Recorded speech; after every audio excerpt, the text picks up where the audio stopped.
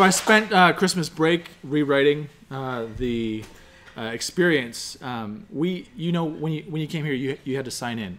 Developers.Vegas is not just a landing page and giving information. There's actually an app behind everything where you sign in, and then someone like myself or Andrew or Carlos or Chad, we have to manage something. If, for example, Adam says, I forgot my computer at home, I can't present, we have to take Adam off the list, and that sort of thing. So there's this kind of management that needs to happen. We need to move people up and down. You know, someone says they're not ready. Adam said, "Oh no, I found my computer. Can I just go last?" Okay, that's fine. So we can manage it and that sort of thing. And so what you see here, what I want to talk about today is this alert that says changes made but not saved. So I can undo the changes with just a click of a button. So what I want to talk about is how I did that. In React, for me, I was being dumb. It was late. It was like late at night. I don't think straight. So I was like, I need to track every change that someone made so they can roll it back. And I was like, no, if I really think about it, all I need to know is, because you can make bulk changes, right? You could like strike this person. You could, you know, move Sunny down. You could do all this stuff. You could shuffle the whole list if you want. But you can undo and just snap it all back. So what I really needed was to make compare states. I needed diff states.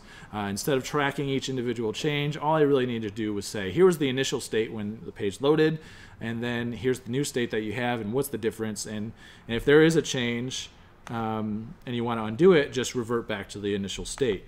But what I learned is that you can't do that the way a lot of people teach you to do that. Inside, you know, with React state, they might say something like this, you know, to make a copy of a state, you would do this, right? Like this, right? This would be your copy. You would use spread operators to do that. The problem is that's in JavaScript only making a shallow copy, and if you shouldn't really have deeply nested state sometimes, but sometimes you do and you have to. And if that's the case, the shallow copy is going to copy the references to all the original things. So when you make a change, it's changing the original thing, so you can't really do this undo function that you want. So you actually have to do something called, you have to make your own deep clone. And I'm not making my own, I'm using Lodash. But an idea of what it does is that it converts the object, which could have multiple nested objects, into a string. This is one cheap way to do it. Convert it into a string and then parse it again, and then now it has no references. It's just an actual deep copy of the original thing. I'm using the Lodash library clone deep because I already have Lodash in this project and it's extremely fast, and it does more than just what I just said.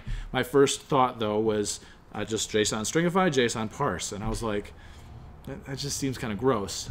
So using the Lodash library is how we do that. And so I have anytime you make a change, that's how you can diff when you have nested elements inside of something. There's lots of ways to do this. So there's hitting save.